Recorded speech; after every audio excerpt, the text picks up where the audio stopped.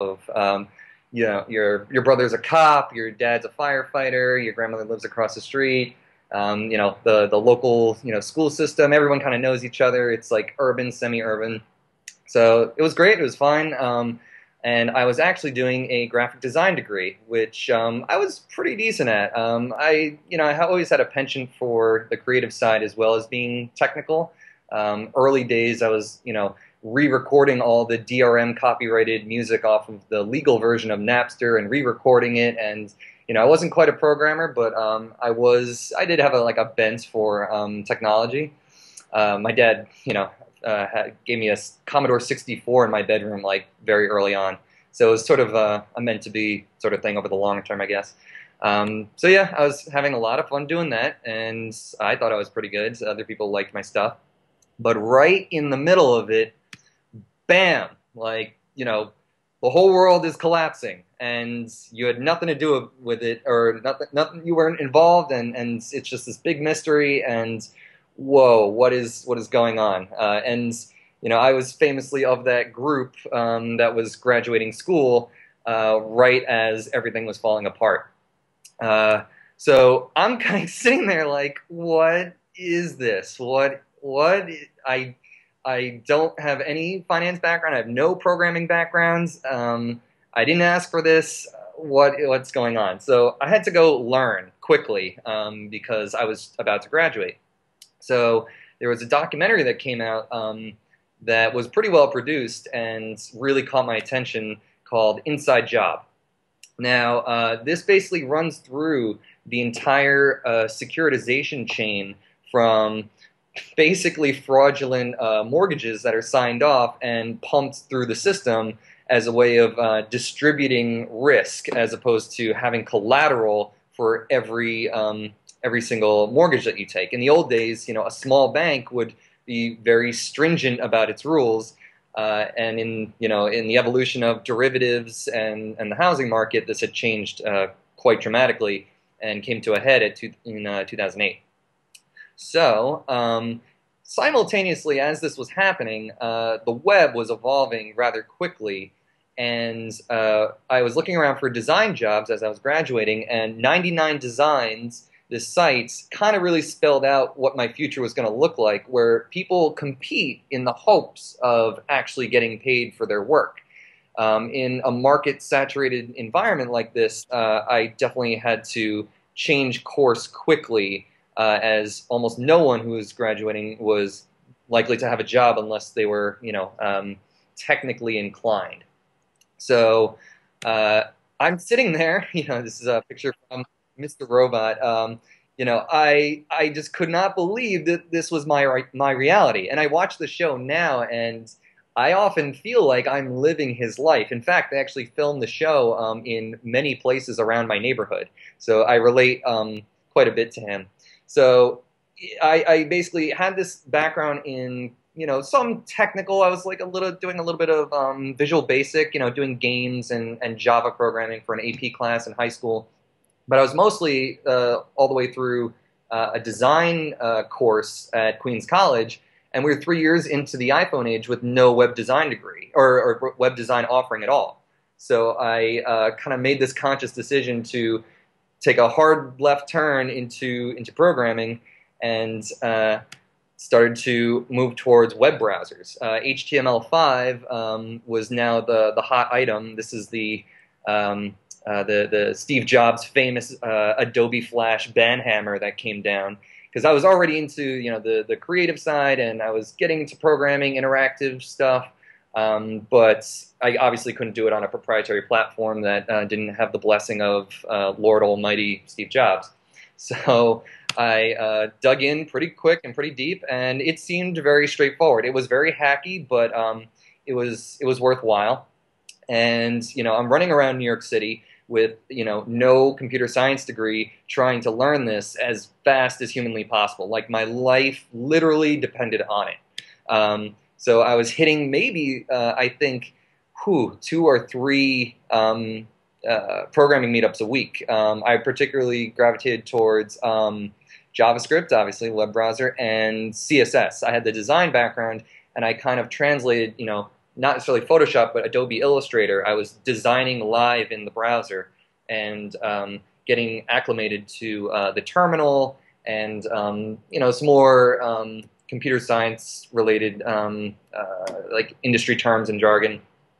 And all the while, I just kind of really just decided with every ounce of my being that I was going to get myself out of this, that I was not going to be, one of these people down the road saying, what if, or should I have? Like, I very much just went for it directly with a very, very conscious effort, like white knuckling it the whole way. So yeah, you could see that I just bought every JavaScript book that I had, and I went to every meetup I could find, and just basically gave myself a computer science degree, the hard way, which I guess over the long term it pays off, because you can have a lot of theory in the background and use some of the frameworks that exist, but I know it at a pretty low level, and can dive into code in a way that I never expected that I would be able to. So yes, due to the 2008 crisis and my graduation around that time and getting more into programming, I had read about Anonymous, I had heard about them, I had kind of just touched, Tor a little bit, wasn't too familiar with how to like really make myself anonymous, but I was more into the financial system is collapsing around me, and I don't know if I'll be able to ever actually hold these people accountable, but something has to give. So I literally went there day one of Occupy Wall Street, and it was an interesting experience, but one that did not leave me with a feeling of hope that, marching around on the streets while gets a lot of attention is not a real solution. Pointing fingers, wasn't going to actually get me anywhere. I'm fighting through this in very objective, measurable terms, and I very quickly kind of made an about face out of that that movement and went back to learning programming as fast and as hard as I could. So in my search, I came across Bitcoin, of course. I had actually seen the 2011 video, that little animated video where they talk about not needing a central bank or a government, and it didn't quite click. I sort of understood it, but the grand vision hadn't really permeated my thoughts, and I wasn't yet really a programmer. I was more of like a design developer working at advertising agencies and fashion startups and a lot of the typical New York verticals that are endemic to the city. So this guy actually was at the Occupy Wall Street protest, and I was one of 4 guys wearing anonymous masks. And if you look at any of the pictures from that day and you go back and Google, the only one you'll ever see of me is the one I just showed you, because as they started marching, I saw the whole thing, end to end, the whole unraveling of the movements in a very, it like hit me like a flash, and I just walked away immediately. So in my search, continuing, the 2014 March Inside Bitcoin conference had arrived. And this was about 6 months following the big price spike, when it hits $1,200. So it captured the attention of Wall Street and people that were already in it and building these, very sophisticated mining operations. There was a lot of, spoofing and I don't want to say scandals. What's the word? People pretending not to be who they are on the internet and propping up businesses on false claims. So I went to it, and it was interesting for, like the first day or two. And then one of the last talks that I heard was from Jonathan Mohan of Bitcoin NYC. and he had just recently joined forces with the guys from Ethereum. And I met Vitalik a few months later, and I got it signed. But something really changed in me when I heard him talking about, something of like a fully automated Uber that can pay for its own services and be its own organization. The idea of a distributed autonomous corporation or organization. This was something that really I had never thought of, considered, never even knew was possible. That's what really bridged the gap for me as a software engineer to go from just the finance angle and protesting down on Wall Street to, okay, this is really something different. This is Web 3.0. This is a platform. This is like it may have taken its roots from Bitcoin and use a token of value, but a Merkle-based, cryptographic signing system that's, globally distributed is, a computing surface for the whole world. And this just totally blew my mind. I would just stay up till all hours of the night, researching, and like there was almost nothing on it. It had just been announced 3 months prior at the Miami Bitcoin conference by, from Vitalik. Like January 1 or something like that. But I got it right away. I almost had a panic, like a shock of lightning right through your system, that this is the way it's obviously going to go over the long term. How we get there is sort of just an implementation detail at this point. After that, I decided I'm going to really make a move into finance. I'm going to go fight the system from within, and I'm going to tell them about Bitcoin, and I'm going to tell them about Ethereum, and I'm going to turn this boat around. And it didn't quite pan out that way. What I was doing here was building a private equity portal, because you have the rise of Kickstarter and Uber and Airbnb and all these companies that no longer IPO. There's very few, if any, that are IPOing anymore. So Wall Street trying to move in that direction, but they were still trying to be the middleman, the broker dealer, within that transaction. And I'm trying to tell them, I'm like, listen, Bitcoin's just the start. This is if you want to ride this wave of new technology, you got to back off your expectations of what you're going to be able to slice out of the ecosystem. Your value extraction is going to be severely minimized. So they didn't fire me, but they just kind of were, shrugged their shoulders. And I knew that was kind of the moment where I had to go do this either on my own or with the people who already get this. Because there's definitely, someone out there who isn't part of directly the Ethereum Foundation working in Europe, but who's probably building a company. Oh yeah, and here's another one where I was really hell bent on trying to change the system. It's a building that's been there since 1790 something. It's a long process, and having a massive ego and being so determined, no matter how determined you are, doesn't necessarily get you anywhere. But yeah, my experience was much like Mr. Robot once again, sitting, seeing all the boys' club in the back of the stock exchange. There is actually a bar up in on the 7th floor where the titans of industry used to hang out and smoke cigars and talk, all the talk of the industry.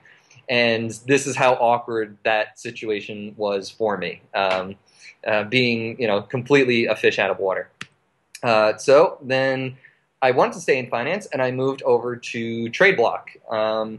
They were in crypto doing, or basically building Bloomberg for Bitcoin at that time. They had a trading interface. I'm a UI, HTML5 guy. It was really fascinating, visualizations of data, speed of execution kind of stuff. I was researching high-frequency trading and dark pools and reading up on the guys that are trying to fix Reg NMS and you know and mitigating systemic risk like the flash crash that happened in May of 2010 or 11, I want to say. You know, this was the talk of the town for some time. 60 Minutes did a cover on it. IEX, that famous trading firm that actually slows down or staggers the orders to all the different exchanges in order to have them arrive at the same time, so that people can't pick off and skim little bits of the trade. This is the nuclear arms race of financial technology that's happening, and the decentralization part, although not fast, seemed to be a thing that I was going to gravitate towards. So, anyways, I was working here, and although Ethereum hadn't come out, I was, I'm not an Ivy Leaguer. They had guys from Princeton and Cornell and MIT. Some of the guys from Booz Allen and Raytheon. And yeah, I'm self-taught graphic designer from Queens College, yelling about smart contracts and the Web 3.0 platform. We eventually agreed to disagree and moved on, which was obviously to my benefit because I'm here talking to all of you now today. And I joined Consensus. This is our office now in Bushwick. CoinDesk did a cover, a pretty crazy headline. Consensus is deciding, the future of Ethereum from the hipster haven of Bushwick, Brooklyn. Although it is in such a place, and we do help with the ecosystem, I would back off that claim of being the purveyors of the entire ecosystem. But we are working on pretty fundamental things that need to get solved before the adoption curve really starts to pick up. Low-level stuff like identity, token management systems, reputation systems. This is all stuff that you can read about or I can talk about later. But yeah, it's a fun time working there for sure. We had Vice come to the office, and we did a hackathon where they actually covered me in this, talking about an equity distribution app where you can decide, you want to spin up a company and you don't need a lawyer anymore. You can actually sign an agreement deciding what the split is. So imagine sort of a startup in a box kind of software package for you, like Y Combinator and a lot of these incubation places. They kind of have smoothed out all the edges of starting a business for you. The hope was to build something like that on a decentralized platform like Ethereum. So yes, as Ethereum was booting up, this is a fun little story. So there was all these Bitcoin miners that no one was using anymore, unless you had ASICs. So the whole ecosystem was just flooded with these graphics processors that no one was using. So we looked on Craigslist and we found a guy out in East Hampton who had a warehouse full of these things ready to go. All we had to do was just install Geth and plug them in and find some place where you could find cheap electricity, whether that's like a student dorm or hopefully one of these like co-op buildings that includes the electricity. But yeah, we loaded up 3 vans full of these miners. I think we bought about 18 of them at about $670 a pop. And we were clearing, like when everyone fired them up at the beginning, I was pulling down probably at least 200 Ether a day. So if you were early on the jump and you knew how to set these up and you were on Skype, like I'm still joined up on all these Skype channels for the early early Ethereum miners. You were doing substantially well. So one of them is broken. One of them is still running. I do it more for just a donation to the cause kind of thing. I don't really rely on the mining. And I'm not a trader either, so I'm sort of leaning on my technical prowess to build, killer dApps, which require a new frame of thinking, which I'll get into later. But it's an entirely different beast than just deploying something to Amazon Web Services and having a Facebook login click. It's an entirely new way of thinking about how people manage their identity and their money and their data. So have a node up, just to be the good guy. Yes, and also at the same time, Blythe Masters of JP Morgan, it's all about the blockchain. She wasn't the first person to discover this, but she was sort of the canary in the coal mine for the people who were not already technically inclined. She actually was not an original proponent of smart contracts, but I think secretly behind the curtain, she kind of knew it as well as a bunch of other people.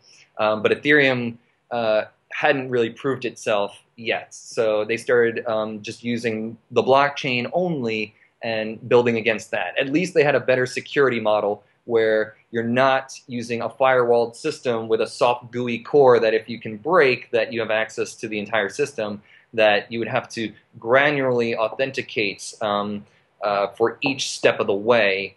So if someone gets socially engineered, the damage is localized. I think from an IT perspective and from a financial perspective, it was a no-brainer, and I will credit her with shifting the conversation to more of a technology focus. And about 2 months later, we actually cold called Microsoft, saying to their finance division, saying, "Hey, listen, like this blockchain thing, it's great, but what you really need to be looking at is smart contracts. Bitcoin is a calculator, Ethereum is a computer, and a fully planetary scale computer. Well, we're working on scaling, of course, with proof of stake, but the idea is there, and you need to jump on this quickly." So they've been trying to compete with Amazon over their cloud services, and this was a no-brainer for them, and they jumped in almost straight away. It was pretty crazy going from little Brooklyn-y startup with this crazy idea of like this new internet to one of the heaviest of the software giants in the world throwing their weight behind you. We have more exciting things coming, and I think that Ethereum, whether it's the public net or the private net, they're gonna really show their supports for the Ethereum ecosystem. And Hyperledger, which a lot of you are probably familiar with, has now taken a keen interest in the Ethereum virtual machine as well. I don't know if they're going to use the token of value, the Ether token, but it seems that everyone is set on standardizing against the Ethereum virtual machine. Of course, there's always the potential of some really drastic hard fork upgrade that would significantly change the development in ecosystem, but as it stands right now, that's where we're at.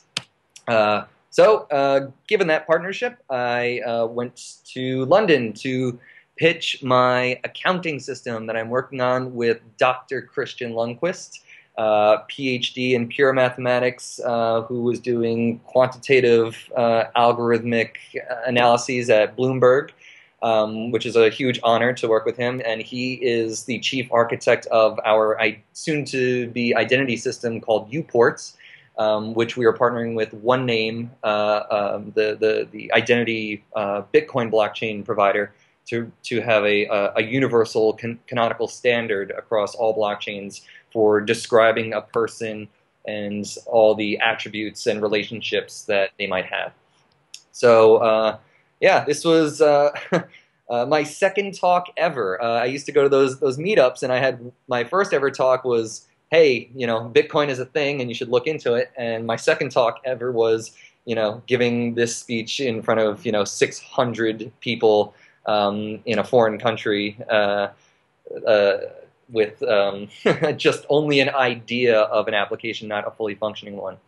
But what you're looking at here is my hope of a holy trinity of data protocols. XBRL is a business metadata standard, which is required by all of the investment banks in the United States as well as banks overseas to report their financial data to governments. It's extensible, and it was born out of the finance industry, but it can be used for, mapping any relationship in a business, whether that's the medical industry or coal mining, whatever it is. So having the semantic, data descriptions of these transactions that are happening is critically important.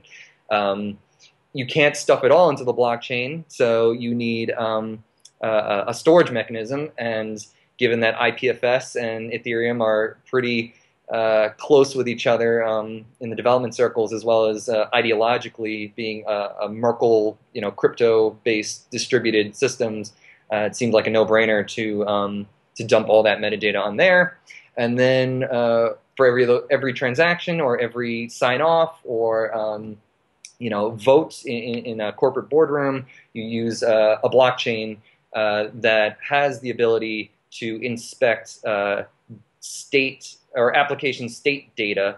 So you can say, if this person has these rights and has this amount of money, then okay, it's good, it's valid. And this provides a better security model for managing systemic risk in financial markets, because the SEC, while well-meaning and pretty thorough and capable, doesn't necessarily have the manpower to enforce these rules. So the idea is to build regulatory compliance right into the smart contracts themselves, whether that's on the private side, permissions, or that's totally on the public end, or maybe it's a checkpoint, whatever it is, that you can't spoof the system, and that you can hold people accountable, and that you don't have to go chase them down later. So that is my triple entry accounting system that I've been looking at, working on. And yeah, more press coverage following it, where International Business Times is not particularly my favorite, if I'm being perfectly honest. But yeah, it was, this was a long road for me, from, not knowing anything about finance to teaching myself finance to devising a scheme to help solve the financial system, and then sort of shouting it from the mountaintop of one of the most sophisticated financial hubs in the world. It was very much a big deal, and I still get calls about it even to this day. There's actually an article I'll show you in just a little bit. Then the New York Times covered us, comparing Ethereum to Bitcoin in more of the financial terms. But the cat's mostly out of the bag at this point. They understand at least the people who are building these systems understand the fundamental difference. For the average consumer, it is still very much just a wallet, Bitcoin or Ethereum. But if you can see, it might be hard to see. Joe, our founder on the right, he's also one of the co-founders of Ethereum. Those postcards that he's standing in front of, those are all the different applications that we're working on. I think we're working on somewhere between 20 and 30 probably at this point. Consensus is 80 people distributed all over the world, over 4 different continents, building decentralized applications basically as fast as we can. There's a lot of conferences and a lot of talks, and Consensus is just made up of a bunch of people who kind of elected themselves smart enough to help build this new ecosystem. It was like, forget about all the talk. If you just know the tech, then just come work with us, and we'll build the future together. So it's crazy exciting, and a lot of my colleagues now are moving around the world and expanding Consensus hubs in Japan. I think Berlin is next, London. I think there's one in Silicon Valley, or soon to be. New York, we're based in New York. And then just the other day, the Winklevoss twins opened up their Ether exchange, and Governor Cuomo actually named us as well. Let's they're trying to like pump up New York as like a crypto hub, and they named us in that. We didn't even know about that, but super exciting to have the kind of exposure that we do. I've made trips recently to MIT. Who they'll throw a bunch of students at some really hard crypto problem. We have a bunch of interns that we just hired for the summer. Yeah, all the smartest people are rushing to this in a hurry. Super exciting. And yeah, I've been doing interviews more and more these days. We actually have a documentary that's getting built in-house, or getting filmed in-house, but also going to be part of a larger ecosystem of apps and ways to interact with the blockchain. Not unlike, I would say, the Matrix movies, where you had the movie and then you had the game, and you had these anonymous drops of data on USB sticks. It's going to be a pretty cool project. Singular. I don't know if they have a website yet, but it seems like it could be something very exciting that could be, I think, one of the first legitimate DAOs. There was the DAO crowd sale just recently, but that was more of a technical framework than it was an implementation. So we're going to test that out in the creative kind of context, as opposed to financial. And I have the privilege of working with Dr. Christian Lundquist, and on the right is Juan Benet of IPFS. So this is just to illustrate, how close we are. We are sort of planning this future hand in hand together. There's differing opinions amongst some developers. Swarm, it was the first idea of a storage mechanism for Ethereum, which is still under development. But there's different opportunity costs and different visions of being able to store data in such a distributed fashion. So we're just trying everything. It's great to have these guys around. They are actually invested by Barry Silbert and his digital currency group. So we are excited to be trying different things with them, because they now have room to run. They're not a startup that's holding their breath anymore. And yeah, back to the original theme of why I got into blockchain. Goldman Sachs, to pay billions, but no one's going to jail. I don't know if Goldman, is the company that you would hold accountable. They're quite sophisticated and would be the one shop maybe to steer clear of anything that would be deemed technically illegal. But it stands to reason that we haven't really graduated out of the infrastructure that we have. Those in the know do know, and those that don't will know. This is my story, and this is how I arrived here. Other people have different ideas about how to implement the technology, but it's a gold rush. We'll see what happens coming soon. So yeah, I also went to the smart contracts, blockchain, and data standards presentation by XBRL. I actually was the one that engaged them because I was building the accounting system, and I thought to myself, I don't want to rebuild a schema all over again. There's got to be something out there that already does this for me, and that was FASB, the Financial Accounting Standards body. They have an implementation or a taxonomy that sits on top of the XBRL schema. So I went to them, and the Economist article, the Bitcoin, or blockchain, the trust machine, had just come out 2 days before that. And when I raised my hand and said, "Hey, I'm working on Ethereum and blockchain, and did you see the article?" all their eyes lit up, and they said, "Okay, well, let's talk." And we came up with this with this little conference. This is an ongoing series of events. I know that Market and ItBit and some other people in the industry have done presentations. You should definitely look out for some of those. Of course, XBRL is required by the SEC, and the SEC wants to, now see taxonomies that address blockchains. It will be an interesting conversation about how you incentivize blockchain native organizations, because while the data is transparent and you can agree on some standards, adhering to regulatory compliance can be something of an afterthought.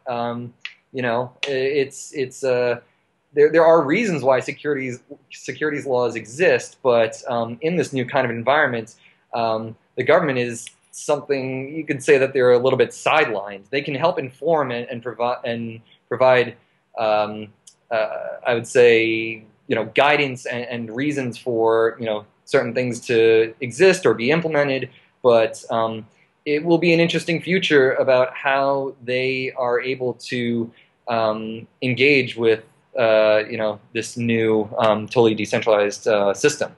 Every government around the world requires XBRL, but when organizations completely detach from the ground, who's to say that these people have to listen to anyone? So there are very real implications about this that I think everyone's aware of, but are kind of afraid to address in real ways yet. No one wants to say the wrong thing. So it'll take some time. And Hillary, oh, Hillary, she is, regardless of your opinions about her track record or anything like that, she kind of represents the last breath of this system. I don't particularly take to any candidate, but I think if one were to analyze all of them and see which one represents the interests of the people who are the middlemen of transactions, it would be these guys and her. It's unfortunate that we've arrived at such a dramatic situation about the current climate of the political process, but yeah, someone's going to have to stand up and tell it like it is, and not promise the world, but say, hey, you can literally code your way out of this problem. You don't have to rely on anyone. You are the solution. That's what I hope to impart to anyone who has an inclination to help build this new economy. Yeah, and eventually I hope to stand in the middle of Times Square just like Elliot from Mr. Robot and say, I affected the world. I made it safer. I did something that will stand the test of time. And it's been my life. I animate my life in my own mind as a movie character. And if you really believe it, you can actually make it happen. From just a graphic design degree to holding court with the SEC over encrypted financial data standards. It's been a wild ride, and I've been very blessed to have made it this far. And just today, one of the last things I'll show is MarketWatch mentioning us as the #1 company to watch for the blockchain ecosystem. And if you look, I don't know, it might be hard to see down at the bottom, they actually mentioned the triple entry accounting system that I'm working on. Triple entry accounting is not a product in and of itself. It was the inspiration for Bitcoin. I would say, tools and platforms and things that you can build against it, assuming this sort of new protocol is where the world will turn, but not quite a product in and of itself. But I don't mean to disrupt these accounting firms because they actually have done all the legwork, for me up till now. I would love to partner with them. I'd love to partner with regulators. I hope to make the system safer. Everyone's talking about breaking up the banks. I don't know if that's possible, or people might have certain opinions about it. I just want to make sure that we never go through another 2008. That was the catalyst for me moving into this entire ecosystem, and I hope to deliver something that actually, adheres to that promise that I made to myself. So that's really it. I can answer any questions about stuff that's going on at Consensus currently, or any other general questions that you guys might have. Thank you.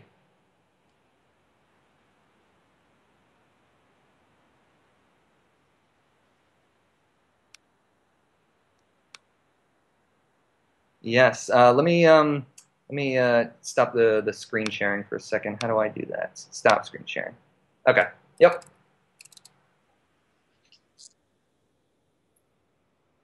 How you doing?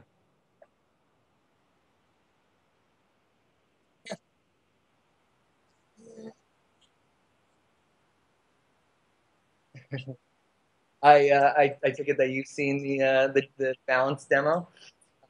Yes, so we didn't have Uport set up just yet, and I needed something that would represent a persona. And I just used the first guys that came to my mind, and I thought it'd be fun because a lot of the finance guys watch a lot of sports. For those that don't know, the video that he was watching is the invoicing feature of Balance, where in real time you can send someone an invoice for whatever work that you've done or outstanding expenses. They can approve it and pay for it and see it settled instantly with all the metadata baked in. From T3, T5 down to literally T0 or T15 seconds. And actually, what I've learned since developing that and presenting it is that governments all around the world actually require invoicing systems as just a means to document the inner workings of governments generally, not even financially related. So the blockchain is just the most ideal platform for accountability and trust vectors in systems where people are elected or promoted, etc.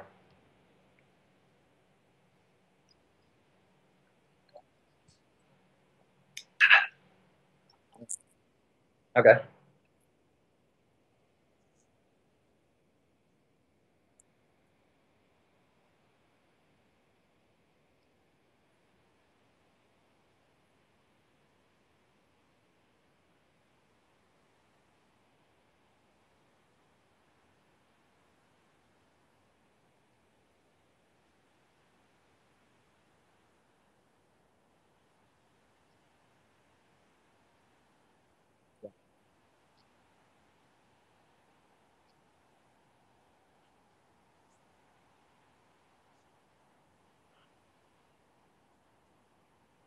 Yes. So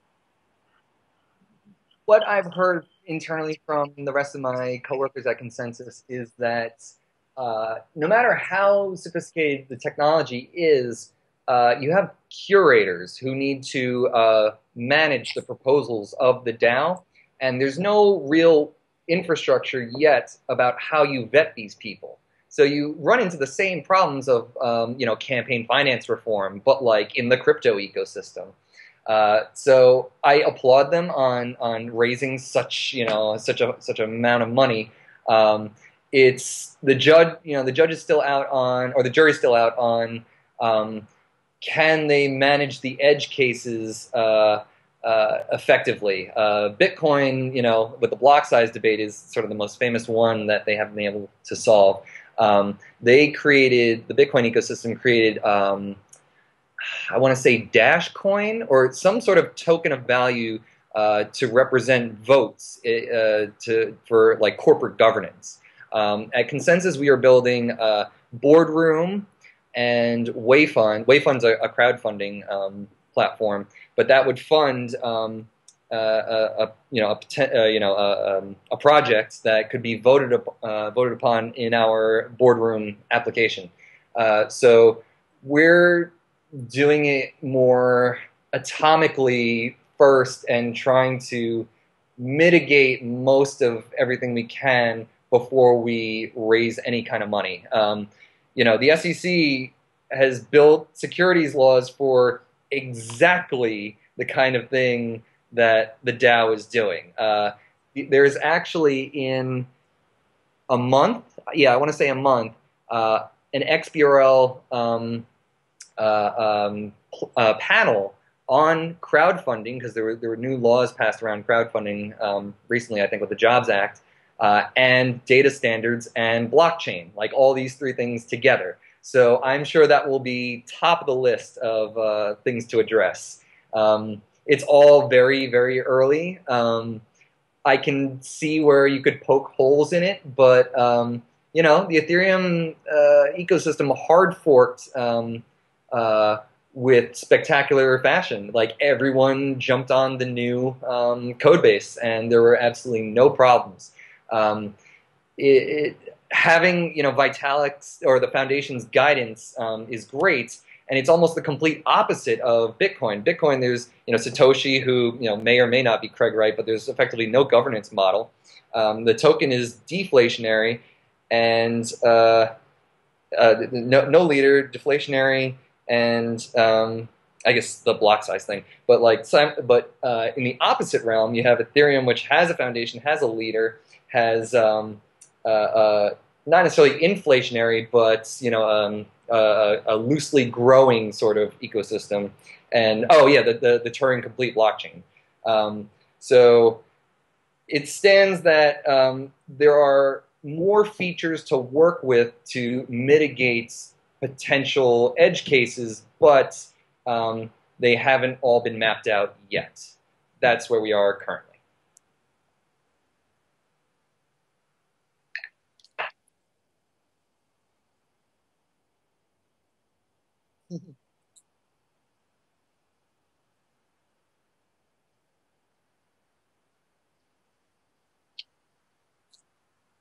Yeah. Yeah. So we are going through that process. Tim, who architect Truffle Stack, did a fantastic job, but in a limited scope. Like, if you're doing both the front end and the Solidity stuff, Truffle is a great tool. But being the JavaScript guy, I'm very hot right now on Webpack and hot module reloading, so that you don't have to drive back down to some really deep state of your user interface in order to make some kind of change. So I actually built a Solidity Webpack loader so that you can actually write Solidity code, and it will hot reload with the rest of your application, so that you're not having to refresh the browser window. But Carl, one of our new hires, on his blog identified that really we need to separate these two concerns completely. Like, much like in the industry, you'll have a team that is front end and that uses Jira or Pivotal Tracker or something to look at API endpoints and the description and how you would integrate it. And then you have that front end team. Then you have the API team that's like doing all the database work and the endpoints, and whether it's Python or Node on the back end. The same sort of separation of concern is going to be needed going forward. And Carl's blog basically explains that we need to elevate Solidity to a first-class citizen language. At current, people are kind of mixing the ecosystems, like Mocha and Jasmine and all these JavaScript-based tools to interact with the Ethereum RPC sort of like after the fact. There's new libraries that are like just getting developed now. I don't even know if they're open source yet, that you can test your Solidity code using Solidity, and you could hopefully, I think this is getting built as well soon. You can estimate the gas cost like within the test.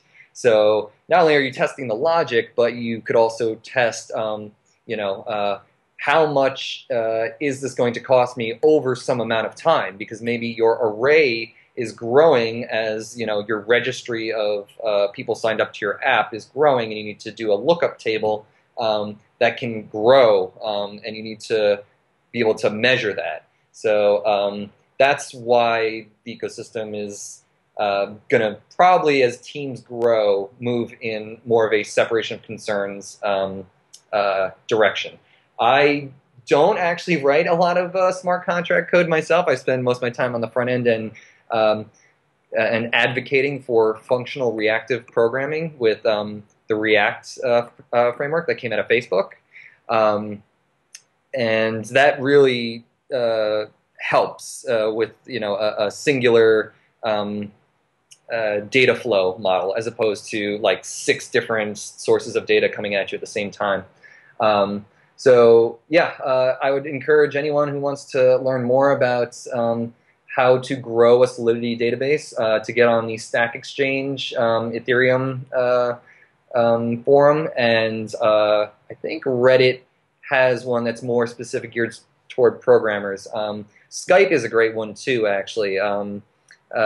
I don't know why Skype became the go-to communication platform, but it did. But Gitter as well for very specific questions that you might have against a certain library is also good. Yeah, I encourage anyone to jump in and participate in that conversation.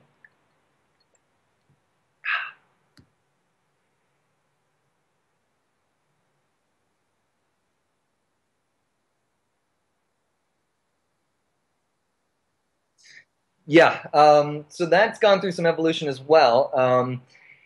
It seems that when you have a very loose organization, you know, having a very strict hub and spoke model, you know, like the center is kind of informing all the edges, it doesn't really quite work that way. You know, some different spokes or apps or teams might have concerns that are cross-cutting with other dApps. So your loan platform may require a credit score system. Credit scores on the blockchain is a huge thing, and I hope to attack that soon.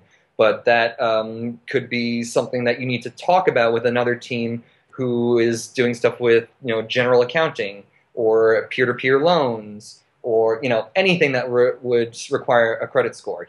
What's the data schema that we need to make all this work and work seamlessly together, so that you can take your Uport wallets around to all these different apps and it just works. So it's more of like these sort of like circles or these globs that kind of like form when they need to and then split apart when they're no longer needed. We've just spun up mesh services, consensus mesh services that helps funnel or optimize the communication across these different teams. Our Slack has something like 400 people in it, including the 80 full-time people. So, you know, when you have a chat that's just constantly flowing, how you document that and how you inform other teams is critically important. So it's not as strict as we had originally theorized, but we are keeping it organic and loose to accommodate anything that arises. The more structure that you put in place on the outset is just like software. It's binding. Like, that is something that you have to, it's an assumption that you have to make and that you have to work with or around. And we didn't want that to be a roadblock as we were moving, you know, extremely fast in trying to help the ecosystem grow.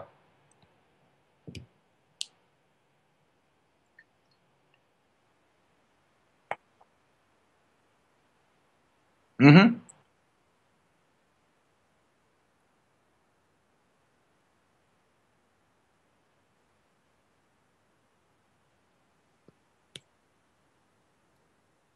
Hmm.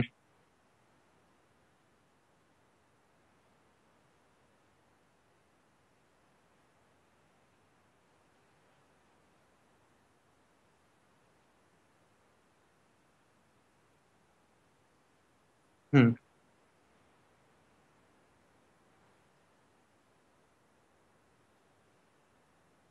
Yes.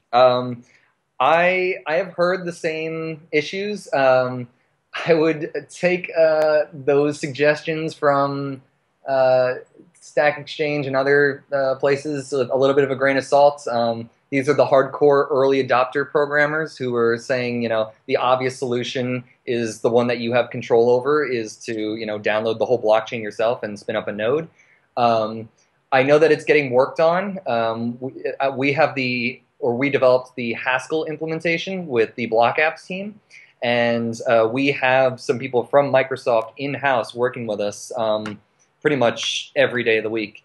Um, I think that it's similar to an AWS kind of solution where you just sort of scale laterally, but I would not be able to tell you the details as I'm mostly focused on the front end.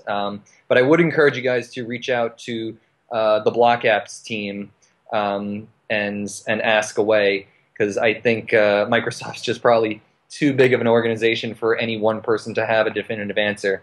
Um, but the more answers that they can provide to you, I'm sure Microsoft would be very happy about that. It means that there's more users on the system and more feedback that they can get.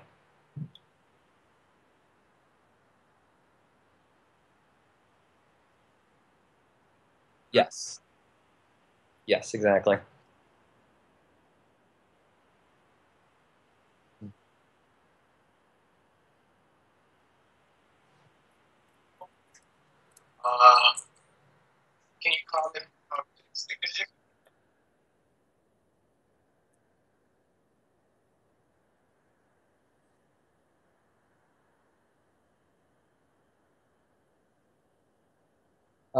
I think that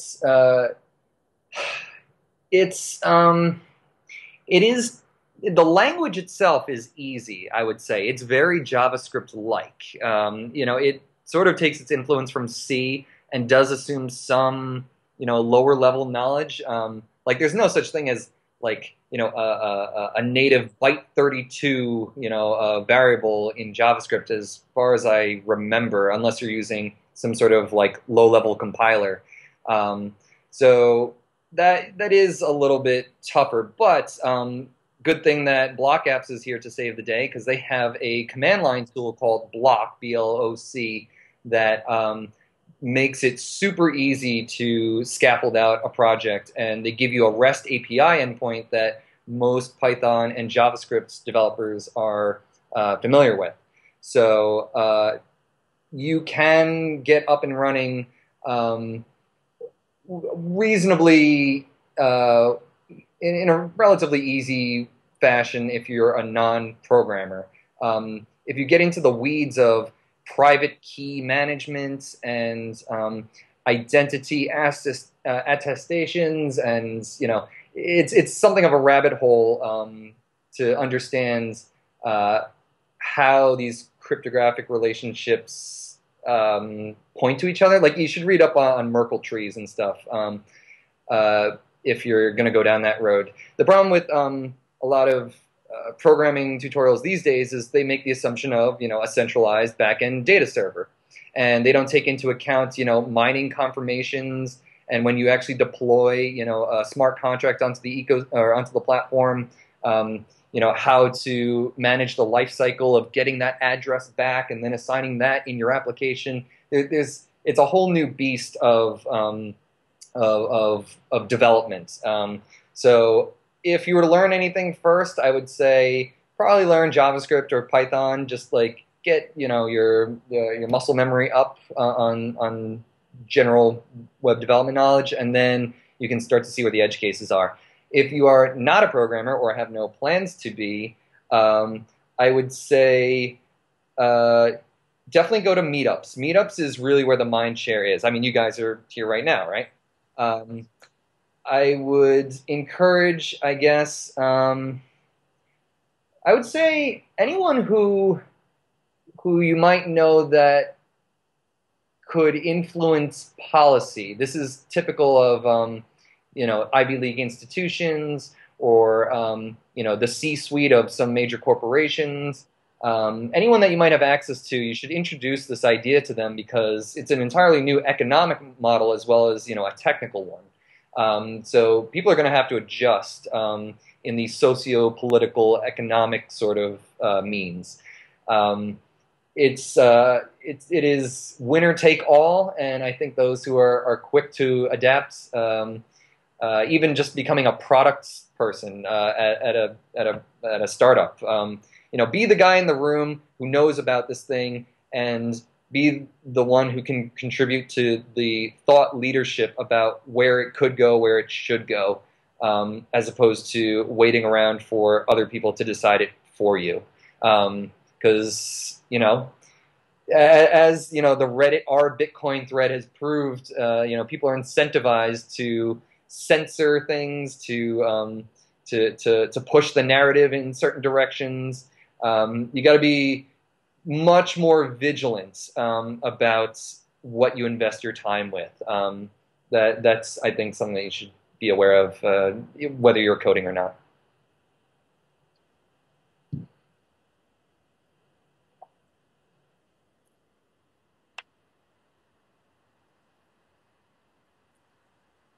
Thank you. I can finally sleep with my mouth closed. Yeah, thank you for having me. I definitely would like to make my way out there at some point soon, and maybe bring some more consensus members to do a deep dive on some of the stuff that we're working on. Particularly, I think around energy on the blockchain is sort of top of the mind right now with climate change being